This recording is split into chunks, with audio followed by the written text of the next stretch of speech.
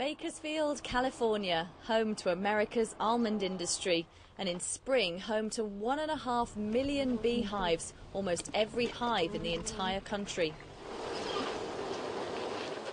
This is the largest managed pollination event in the world.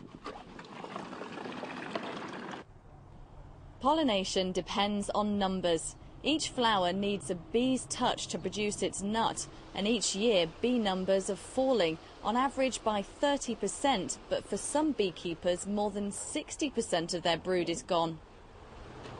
So there's a pretty nice frame. You can see all the larvae in here.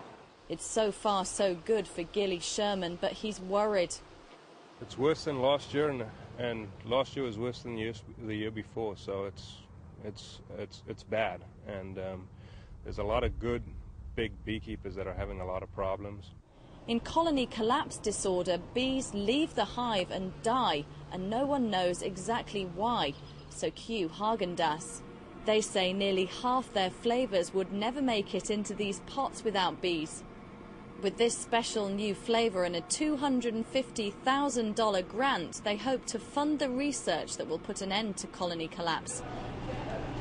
Entomologists at Penn State University have already started spending it. These bees have been collected and kept at freezing temperatures to preserve them. Then this grinding process shows up viruses and bacteria. Several types have been identified. Their insides are looked at too. A parasite called Nosema, which infects the bee's guts, has been found. Then it's about knowing how the diseases are spread.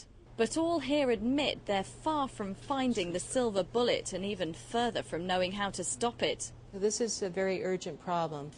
So we do feel that we need additional monies to come in for grants to work on this problem. We also need to have collaboration internationally to address what the role of different pathogens are. So more money and more commitment to research is called for to keep this essential industry going.